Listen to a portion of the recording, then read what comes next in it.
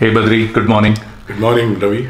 Thanks for taking time out for some interaction with our channel, Work. And hi audience, just for an introduction about Badrinath. Badrinath has successfully retired now after 33 years of experience as an employee, as an entrepreneur, and now he's here to share some success stories with us. Thanks Badri for joining in. No problems. So Badri, where are you from, and how did you start your work life? I was born in Mysore, but I call myself a Hyderabadi, so I grew up here. Okay. And until my graduation, I have a BA from Nizam College in Hyderabad. Okay. Oh, that's nice. Yeah, so I was in Hyderabad until I finished my graduation. And then I went for my business management to Ahmedabad. Okay. Yeah, and then in 1979, I graduated from there and went to Mumbai for my first job, which was in manufacturing, on the materials management side. Okay. So I was there for 5 years with Asian Paints, actually. Oh, wow. A great company to work for, yeah. And then I became an entrepreneur. And from 1984 till 2005, I was that. Oh. So it's a long journey there, about 21 years. And then I joined another large company for various reasons, which we can get into later. Yeah, HCL Technologies, and I spent the rest of my career there. Okay. Yeah, and I retired in 2012, end of 2012, and came back home to roost to Hyderabad. Yeah, that's really nice, Badri. Yeah. How was your childhood and education? Any specific achievements, best moments of your childhood which you want to share with us? I had a very happy childhood because my parents were very progressive. Yeah, we are 4 children, and I'm the youngest, and all of us did well academically. But my parents were happiest when we did well outside academics. Okay. Yeah, so we were into various things, like tennis, cricket, chess. My sister into music, dance, various things. Yeah, so I did best at chess. Oh. Yeah, I wouldn't say I was a great chess player or anything like that. It's all relative, But I was inter-schools champion, I was inter-junior college champion, I was captain of Nizam College chess team. Okay. And later I was in fact in the IIM chess team as well. That's nice. But yeah, so other than that, I don't think there's any specific stellar achievement that I can talk about. I did well. That's about it. Yeah. Nice. So being the last kid, were you the naughtiest, or because it's observed that the youngest ones are like they get along with everything, and they try to make their way out to make things happen through their parents, or wherever they are. I was naughty, but not very naughty. See, the thing is, if you have 2 older brothers, they rein your naughtiness in. Okay. There's only so much you can do. Yeah. And my parents didn't interfere in inter-sibling squabbles. Okay, so it had to find its own level. Right. Yeah, I think that's the best approach to settle things. Right. Yeah. So, no, I don't think I was particularly naughty, but I wasn't a nerd either. Okay. Yeah. So, is it the same relationship now among your siblings? Or it's more evolved now? It evolves over time. There's sometimes a little bit of formality creeps in, where none existed in the past. But yeah, we are still very close. Yeah. Okay, great. Now, Badri, would you like to share more details about your startup journey? Because I think you've spent a lot of time, most of your years out of 33 years was in startup journey. So can you give us more details about it? Yeah. Now, to begin with, I want to tell you that the very fact that I ceased to be an entrepreneur after 21 years means it isn't an unqualified success story or anything like that. Okay, so you're not listening to a great success story, but you're listening to a very interesting story. Yeah, that's what we are keen in. Right, So, right, yeah. I quit Asian Paints. Now, as I said, I was in the materials department, and Asian Paints was a highly computerized company even in those days. When people were doing only payroll and accounting, Asian Paints was doing things like sales forecasting, production planning, inventory control, all that kind of thing, distribution on computers. Okay. Yeah. So, as a user of computers, there were occasions when I couldn't get what I wanted from the systems department, and every time I couldn't get what I wanted, I said I will do it myself. Okay. So while I was a user of computer system, I started developing systems, and I got great support from my bosses. And that's what made Asian Paints very special. Nobody said, you're in materials, it's not your job to create systems. Okay. Yeah. So I was doing that, and my last year in Asian Paints, I was actually formally in systems. Oh. Yeah. They said, if you like it so much, then why don't you go there? Okay, so which I did. And then I left, and the day I left without a job. Okay. So I just wanted some time to discover what I wanted to do. But the very next day, after I quit, somebody comes to me and says that we have this IT project at Crompton Greaves in Nasik. Okay. So, the paints is different from switch gears. Okay. But they said that we are looking for somebody to spearhead the project in Nasik. And, I was not married. I was a bachelor staying in Bombay. It made no difference to me whether I was in Bombay or in Nasik. So I took on that challenge. So I became an entrepreneur by accident because I hadn't figured out that I wanted to be that. Okay, at that point in time. It's like immense pleasure which you get as soon as you see that, hey, people are looking for something like me. I mean, somebody like me who can actually do it, and that confidence within you saying that yes, I can do it. I mean the guy who gave me this assignment was himself an ex-Asian Paints guy, much senior to me, and he was in systems, and he then set up his own software company, and he got this assignment at Crompton Greaves in Nasik. Okay. But for him to execute it there was a challenge. So he wanted somebody that he could trust, somebody who he knew would deliver. Okay, because the timelines were fairly tight. Okay. Yeah, it was a materials requirement planning system, but in a totally different kind of industry from paints. Okay. Okay. Yeah, even the technology was totally different. Engineering area, it's more like chemicals, and so he knew me. Okay, so he saw me both when I was on the material side and on the system side. So he thought I was probably the right person to do it. So that's how I got into it, and so I delivered. Okay, right. On that, and then they gave me an assignment directly, and I delivered that as well. Oh, that's nice. Yeah. So after that, I came back to Bombay with nothing. Okay. Yeah. I had a success story behind me, but no business.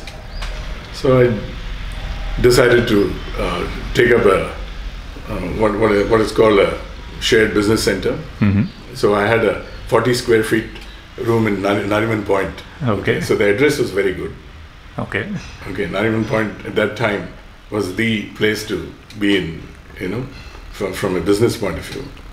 And so I had secretarial services and everything. Oh, that's nice. Yeah. So, and this was so I had a card year? which said Nariman Point. Okay. Oh, wow. And this was in which year? This was 1986. Oh. Yeah. For 84 to 86, I was in Nasik. Okay. So. Okay. Right. So So I set up something called login systems consultants. Okay, and started operating from there, and started doing any kind of assignment that came my way. And I wasn't particular with the domain. Okay. So anything that would help me pay the rent for my business center and feed me was what I was doing. And then I took a couple of employees as well, programmers, Okay. so that I could use my time better. But I realized that if I were to do both business acquisition and supervise execution, I wasn't going to go anywhere. Okay. Okay. So that's when I decided to invite partners in. Okay. So some close friends joined me. First one, then a few years later, two more. Okay. So that's how we grew. And we started doing a lot of work for ad agencies. So, and we even had the core of a productized solution for ad agencies on the accounting side. Okay.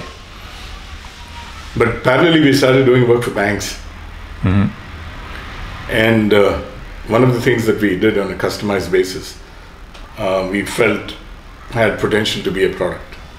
Okay. Which could be, configured by different customers. So you're not doing tailor-made for each customer. You're just configuring for different customers. And this was at a time when not too many products were there in Indian IT space. Okay. Okay. And this was in a very specialized area. Okay, what is called the treasury part of a bank. Okay. So this is not a solution that sells hundreds for a bank.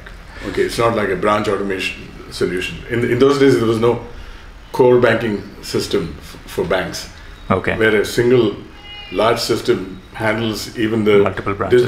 Multiple branches. There were branch automation systems which were hooked to a central server, that kind of thing. So there were multiple systems involved in the automation of a bank. Okay. But our solution was used just in one place in a bank. Okay. Which typically for all Indian banks was in Mumbai. Right. Yeah, the treasury department of most banks was located in Mumbai. Okay. With a few exceptions. And treasury handles procurement? No.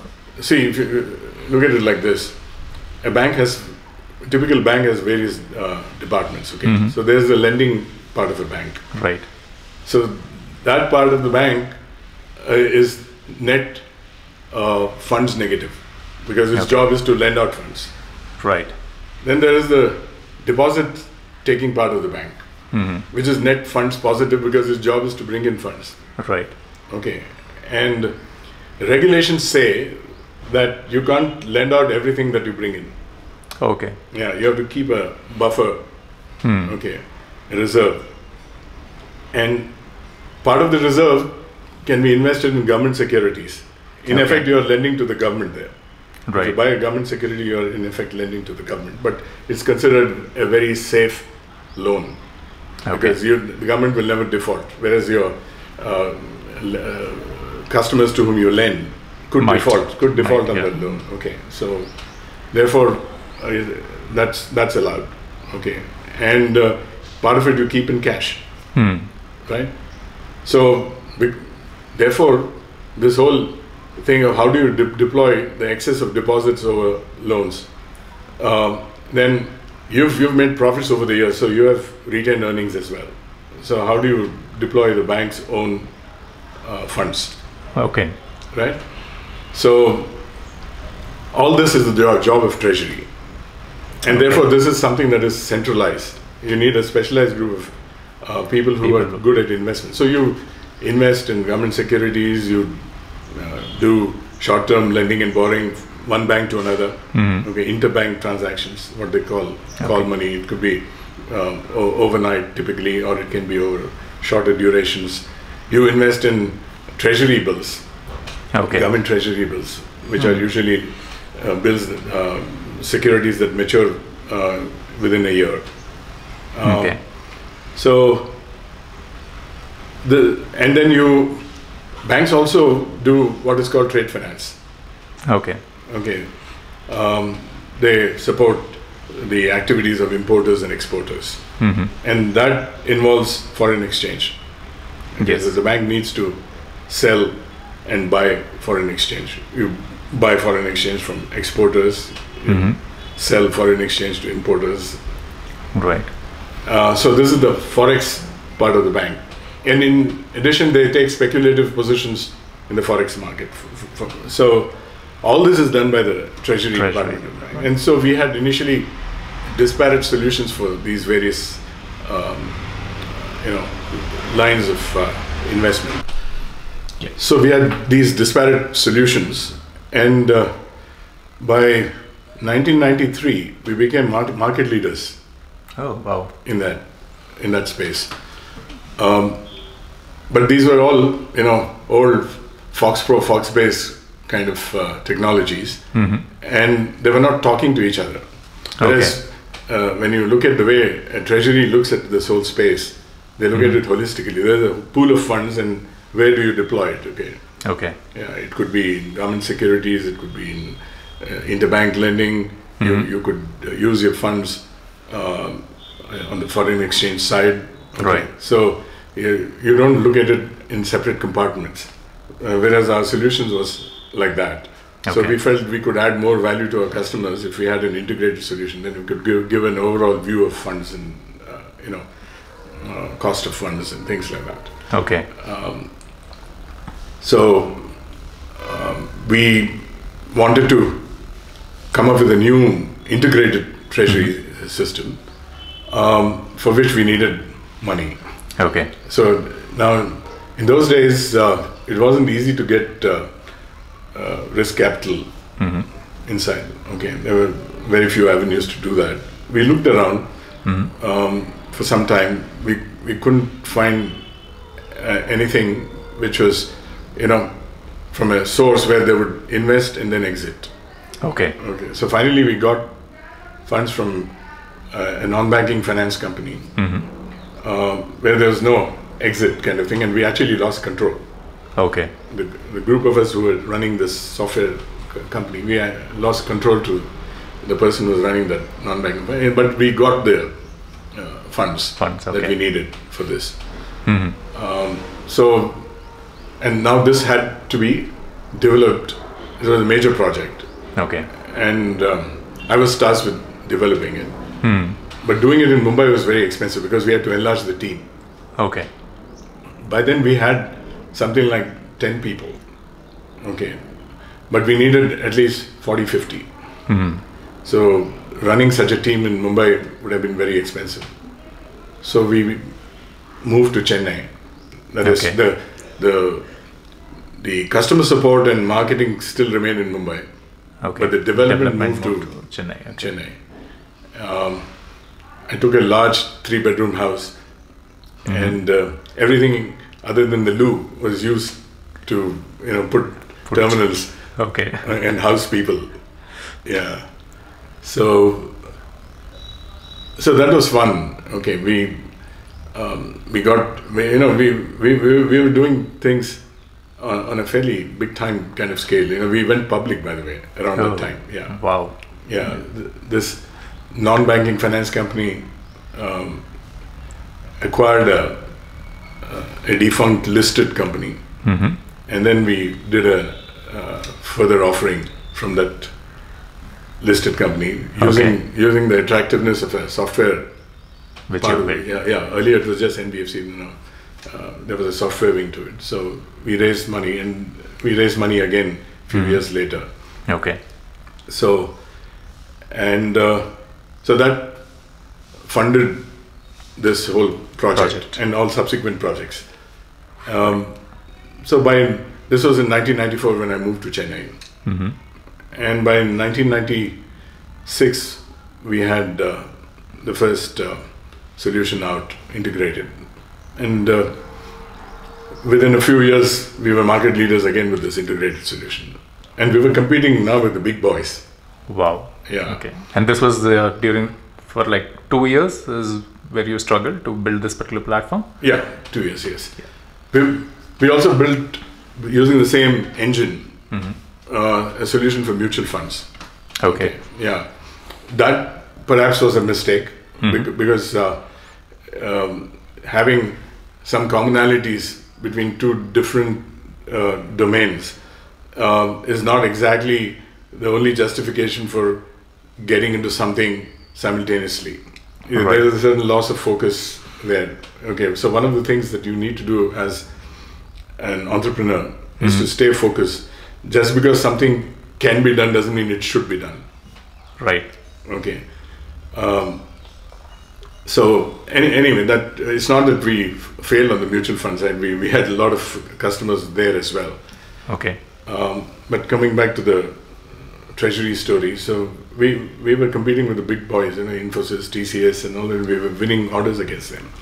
Okay. Yeah, and by the end of the 1990s, in fact, we partnered with Infosys, and we took the solution to several countries outside India, all emerging markets. Okay. Yeah, so Kenya, Nigeria, Mauritius, Sri Lanka. So it was, for those times, it was a fairly satisfying success story from the business point of view. Right. But we were not making too much money, and the reason was that we had a lot of problem retaining our employees. Employees, yeah. The This is programmers. a highly domain intensive line of business. Even our programmers knew a lot of the related domain. Okay. And so they were very sought after by larger companies. And we were an India-focused business. Our customers were paying us in rupees. And at that time, there was only so much you could charge for a solution like this. By the way, our price points went up dramatically. First sale was something of the order of, I would say, 25-30 lakhs. And finally, we went up to 2 crores for it. For the same platform. Of course, it improved over time. It evolved with a lot of features. Yeah. But despite that, we were always running faster and faster to stay in the same place. Because Nice. The moment we trained a bunch of people, they would be picked up by these larger companies who could offer them US postings, UK postings, Australia postings. Right, yeah. Yeah. So, and dollar salaries. Yes. So that's been their dream to, move to the US. And our guys used to be poached while they were sitting in our office. They would get calls and all that. Yeah. Oh.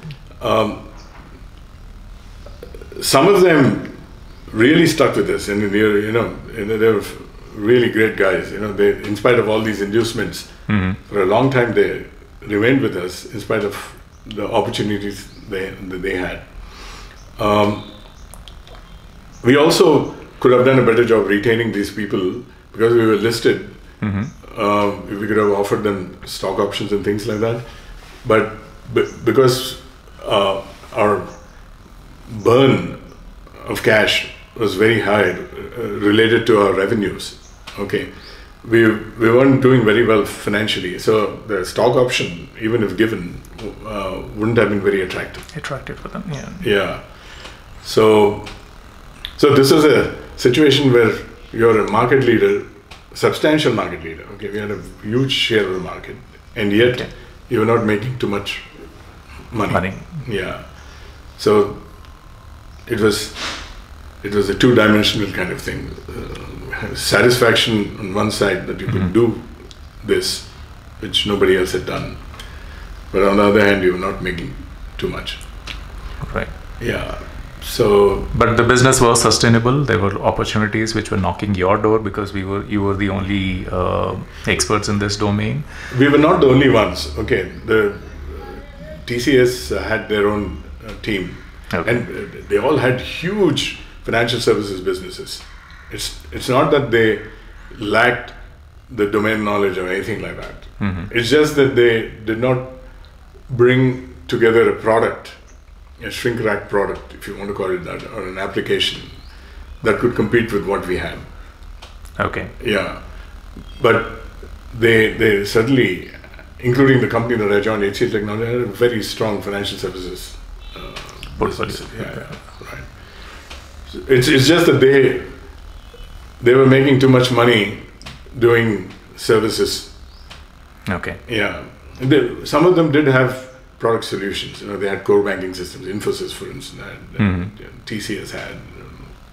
So they were into the product space, but the product revenue was a very small part of their overall revenues. Yeah. Right.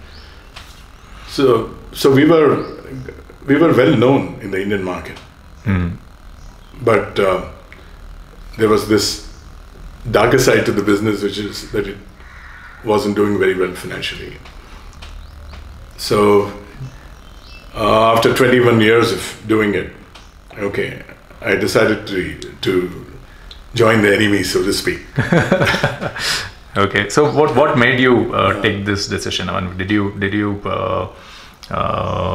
hand over this particular company? Did you ask your partners to manage this particular company before coming out, or how was and what made you take this decision? No, but by that time I was just one of 5-6 people running the company.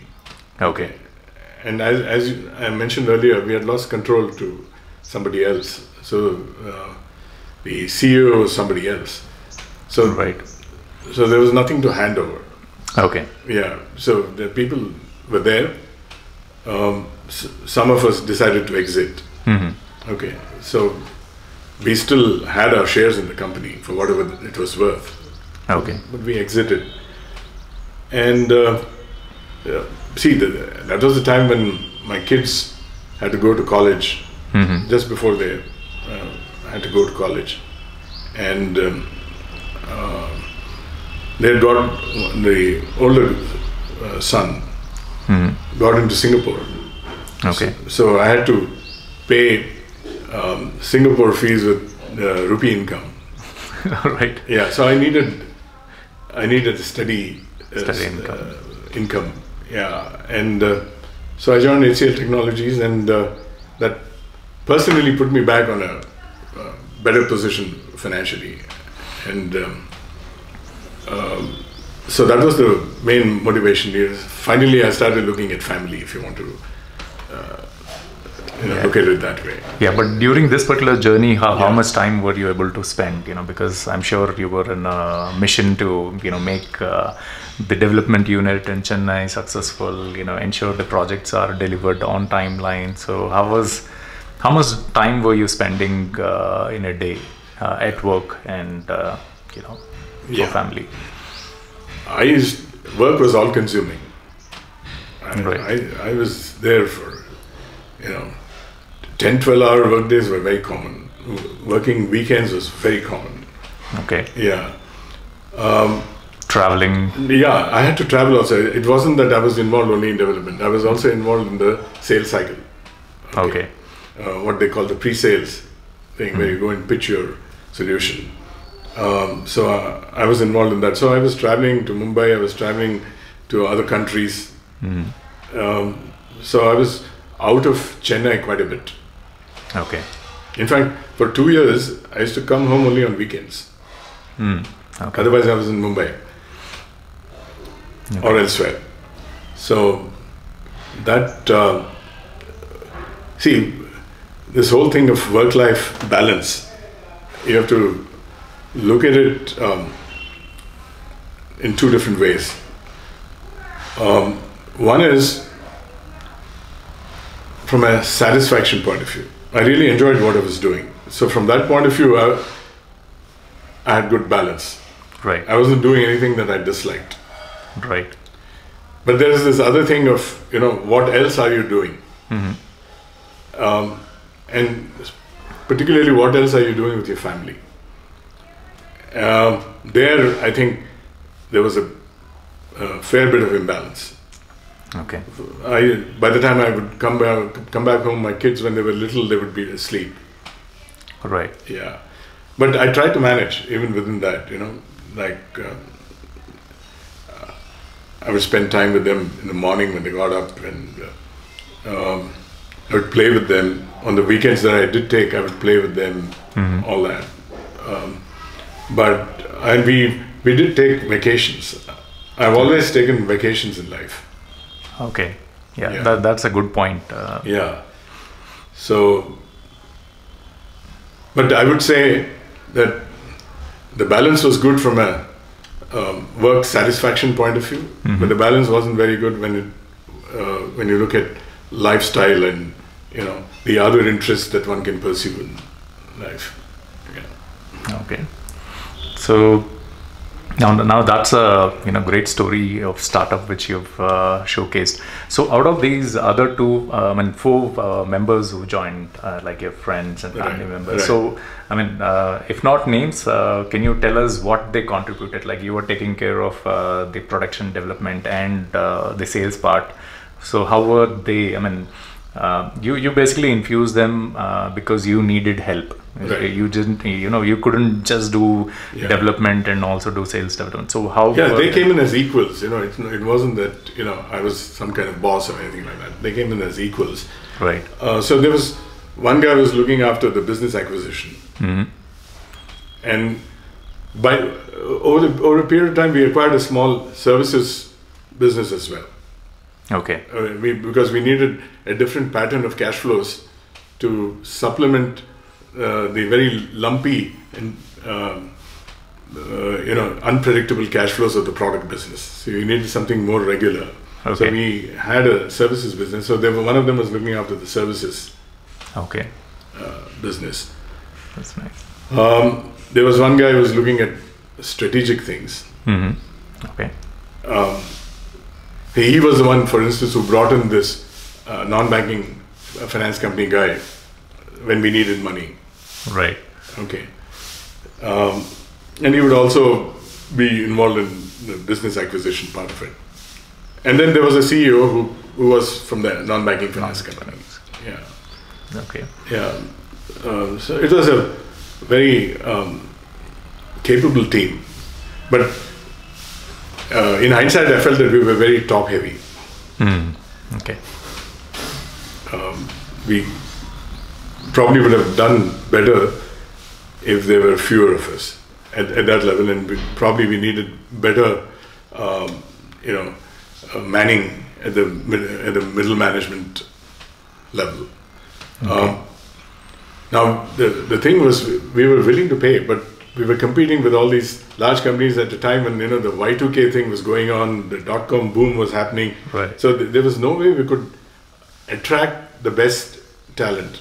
In the early days, we could attract engineers from Anna University and all that. Okay. Yeah, we even got one guy from IIT and a couple from IIMs.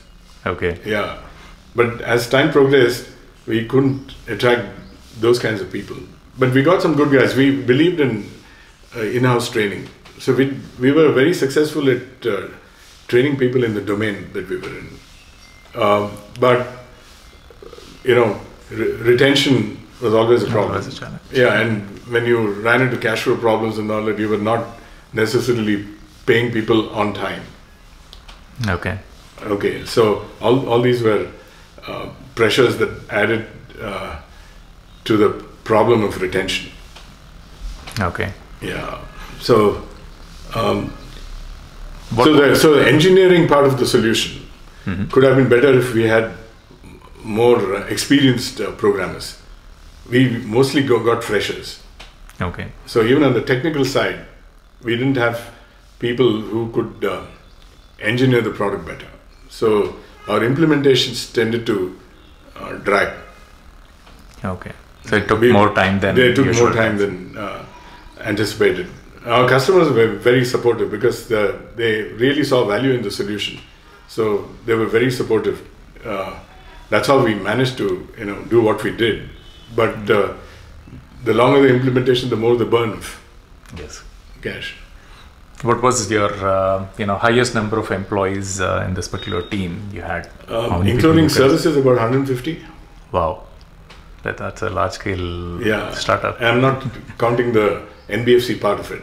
Okay, there's the software part of it. Yeah. Okay, that's a good. I mean, this is one good thing Yeah. about entrepreneurship, where you actually get to hire people and give livelihood to so many people as an individual company. So Right. that's a great journey. Right. So any time you felt that it's time to quit, I think I mean during this journey, I mean not the end of it, but during this journey, and your partners said, Badri, let's do it. I think there's still some opportunity during this cash crunch. Towards the end, yes, Mm-hmm.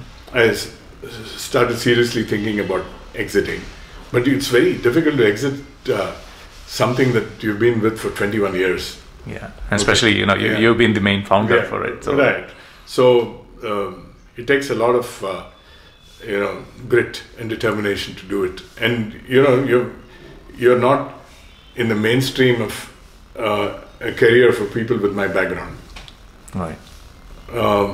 So after 21 years, you move from a small company to a large company. You have to make certain compromises. Mm-hmm. Okay. Fortunately for me, I didn't have to make too many compromises when I joined HCL. They gave me what I felt was a good deal, Mm-hmm. given the circumstances. And and by then I had to think of larger things. So it wasn't just me and my love for what I was doing. Okay, there was the family and what needed to be done there. Okay. Yeah. So towards the end, it was just a question of when, Okay. not whether. Okay. But I would say for the first 17, 18 years, Mm-hmm. I wouldn't have even thought of it. Right. Because you had the That's your adrenaline of doing what you were doing. And, That was your baby. So. yeah, our baby, Yeah. a group of people who were, so we were all, similarly placed, Mm-hmm. whatever I went through is something that the others also went through. Right. But yeah, that's an awesome journey. So anytime after joining HCL, you had thoughts that, hey, this solution, I mean, because your journey started as a user, you felt that the customer needs or an employee needs these solutions, and this is missing in the current platform, and that's how you started your journey, right? Right. So after joining I HCL, needed that. Yeah, it's which not you somebody else needed needed as- that. Yeah, I needed that. Yeah. right? So anytime after joining HCL, you said, okay, this is missing. I think we should start again, or as a startup, I think I should start again. Did you get such thoughts? No. No. I knew that. See, when I joined HCL, I knew that I would be retiring at the age of 55. My appointment letter said that. Okay. Yeah. So I knew that I would retire at that age, Mm-hmm. and I wanted to do what I'm now doing. Okay. Right. Have time for myself, and Mm-hmm. so HCL was very good to me. Okay. And I tried to do what I could to make an impact in a services business by bringing in what I would call some value-added thinking. Okay. Okay. So apart from running the show, whatever was entrusted to me, I tried to bring in ideas and things like that. Okay. But at the end of the day, it is a very successful services business. Right. It is very strong in technology, and the range of services HCL offers is vast. It's got some fantastic people. Okay, that's when I really met some very good technology people and subject matter experts. Okay. When you're in a small company, you're in your own world. Okay. True. Yeah. I met some very capable people in HCL. Yeah. Yeah. So what was unique about HCL culture? Like every organization has a specific culture which they drive, as a team, as a company. So what was really unique about HCL, where you decided to retire in the same company?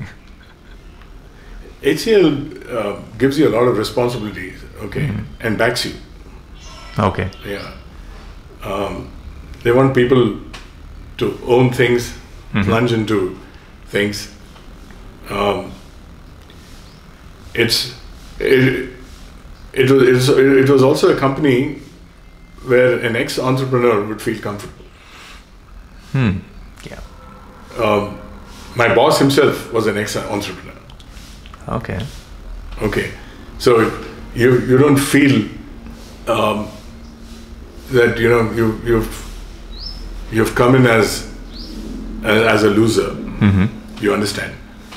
So it's a company that recognizes that when you're in the entrepreneurial stream, there can be success, there can be failures, and those are venture successes and failures, not person successes and failures. Okay, so there were a lot of ex-entrepreneurs in HCL. I wasn't the only one. Okay. Yeah. That's nice to know. Yeah. So good company too. I didn't have anything else to compare because that was the only other company that I worked for in the technology. So I worked only for 3 companies: Asian Paints, my own company, and then HCL. Yeah. That's good. So with this particular journey, you had ups and downs in your own startup. Do you have any suggestions for the current startup founders? Who basically either already building a company, building their own idea, Right, or trying to do it. So do you have any specific suggestions for them? well, if they want to listen to something from me, I don't mind sharing my thoughts on that. Yeah, See, for one thing, if you want to be an entrepreneur, you obviously have some kind of business idea. Right. So you need to research your business idea very well. For instance, what is the problem that you're trying to solve? Who are the people who want that problem to be solved? Are there adequate number of people who want such a problem to be solved, which would make business sense for you? Then, is your idea going to solve that problem in a differentiated way, or are you going to be a Me Too kind of startup? Okay. I think given what is happening in the startup space, while there are Me Too companies which are also successes, it's better to be in what they call the blue ocean, Right. where there are fewer people playing. So, and even if there are others, if you are able to differentiate your solution, then you have a unique selling proposition. And then there are 2 things. One is that you need to have obviously you need a lot of passion to be successful as an entrepreneur. You need to believe in yourself. You need to believe in what you're doing and all that. Then there's the second part, which is execution. Okay, execution is the thing ultimately. You can have great ideas, and, you can have a great design also, Right. but you may not be executing well. And over a period of time, you can't do everything by yourself. So you need a great team which shares these values. That there has to be passion and there has to be excellence in execution. So these are the things that I would say any startup founder needs to look at. And going from my own experience, as far as possible, don't lose control of your business. If you need funds, get it from somebody who would add value to your business, who would eventually exit and leave you with a value-added business, rather than somebody who is taking over your business. So that is better. Not that what we did was bad, but this is better. Yeah, based on your experience, you're saying this is what. Because if you're a super success, then the upside is much more. If you have a significant stake in your own business. Right. So now the founders have to wear multiple hats. They have to take care, and not only the app or the idea which they develop. They also have to wear a hat of a HR, take care of their employees, wear a hat of sales where they have to promote it. So do you feel that the founder should be in line of wearing all the hats, like where they are multitasking and they're really good at all of these? Or do you think that they should hire people who should, for individual verticals, like sales, marketing, inside sales, then you have HR. See, if you're a mom and pop shop, you can do everything yourself. Okay. Right. Many small startups do end up doing everything themselves. But over a period of time, you absolutely need to have a team. For the simple reason that everybody, including yourself, brings a certain specific value into the business. Right. And your value is not necessarily doing all those things. You can have oversight of all those areas as a CEO. But on the operational side, you need people to look after those areas so that you can concentrate on doing what you do best. So you shouldn't get into what I would call a startup business, and I'm now differentiating from mom and pop businesses, okay, which can also be startups. Yeah. Okay, if you shouldn't even get into business if your dream is not to grow big, and you can't grow big without you can't scale without delegating without a team. Yeah. Okay.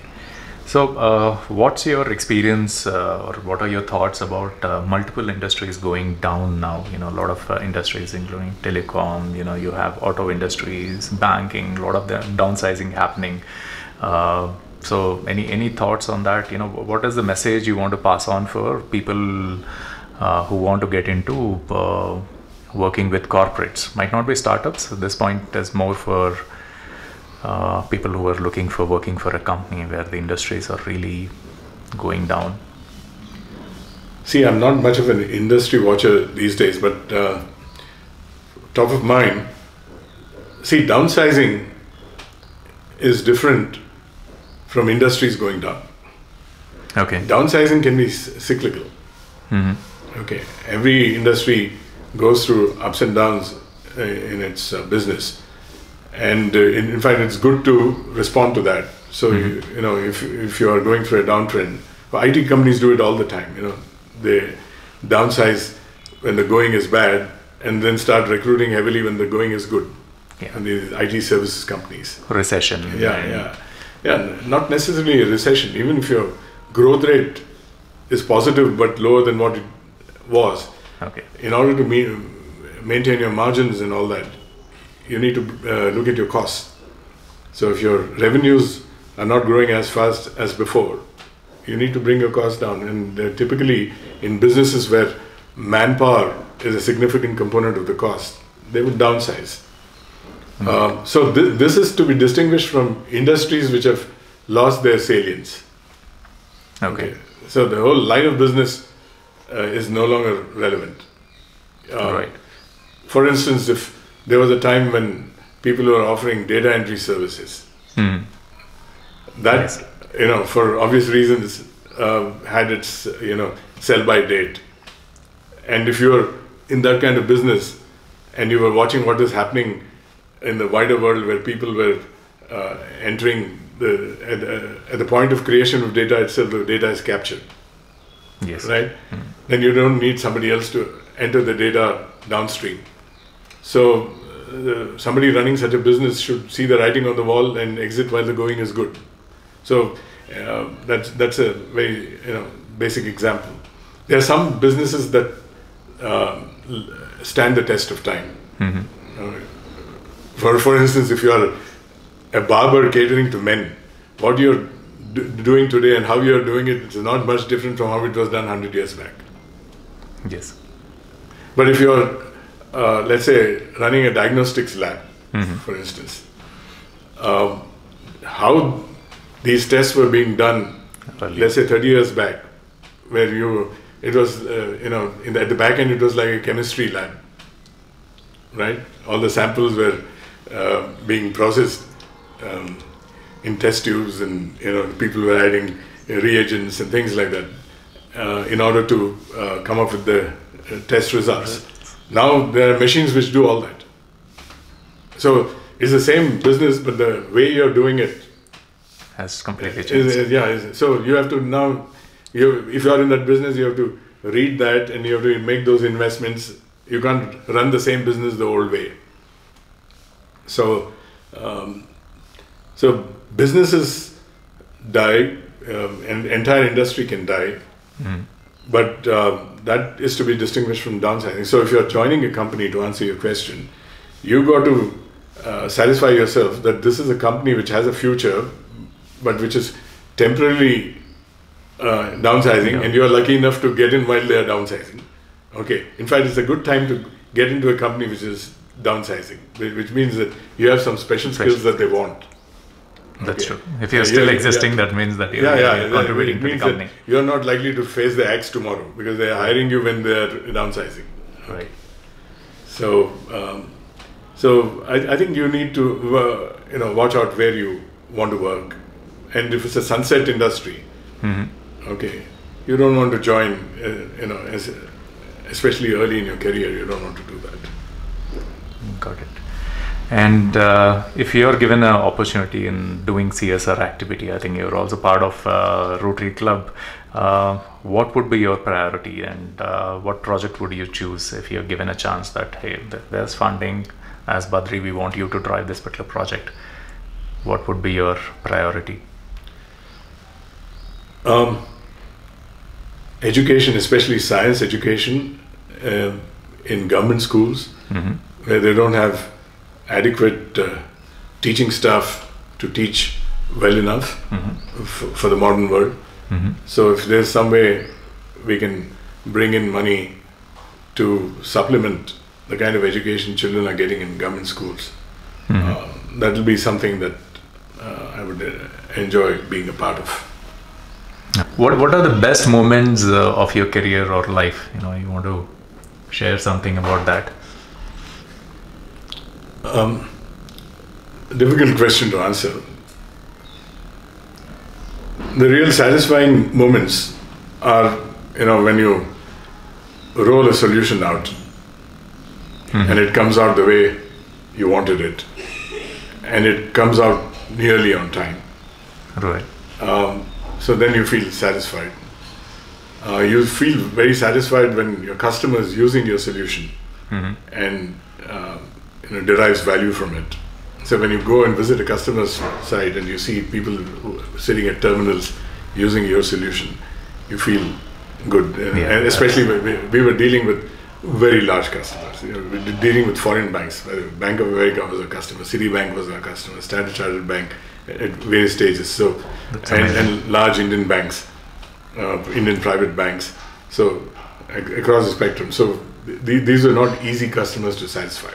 So when they were using your solution, and they're happy, and then they respect you. The way they see you when you enter their office, I think Right.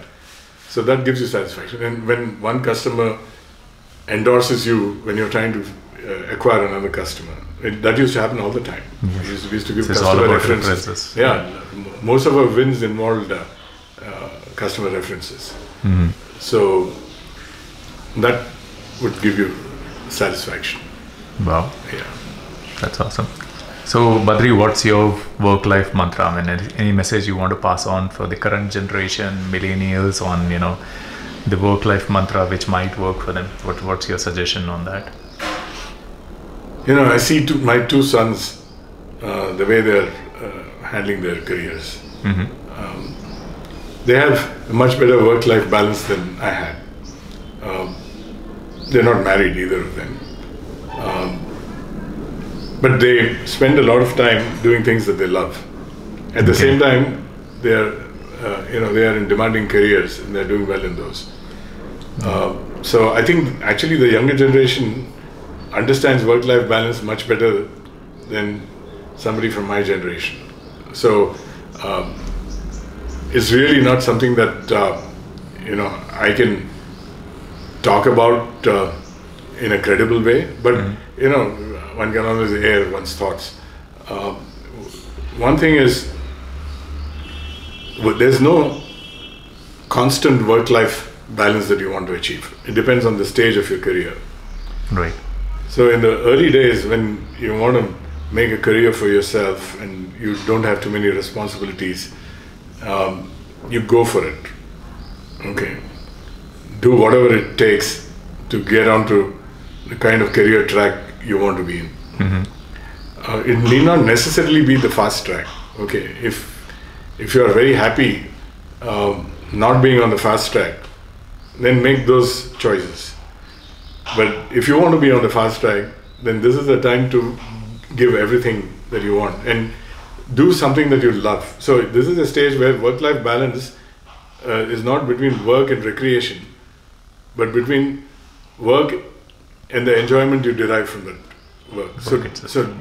So if you're not enjoying what you're doing, then even less amount of work doesn't make sense. It's better to change your job.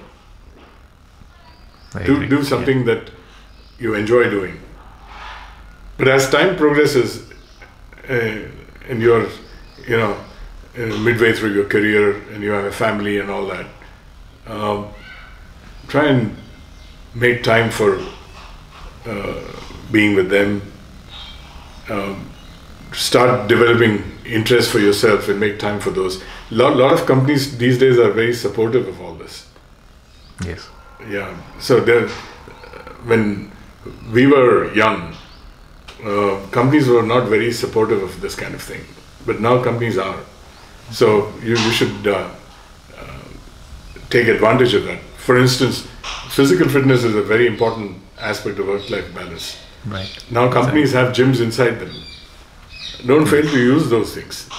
It also makes you more creative.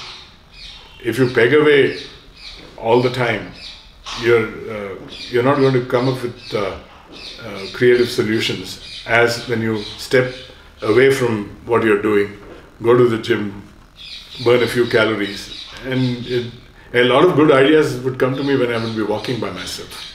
Yes, I also like that.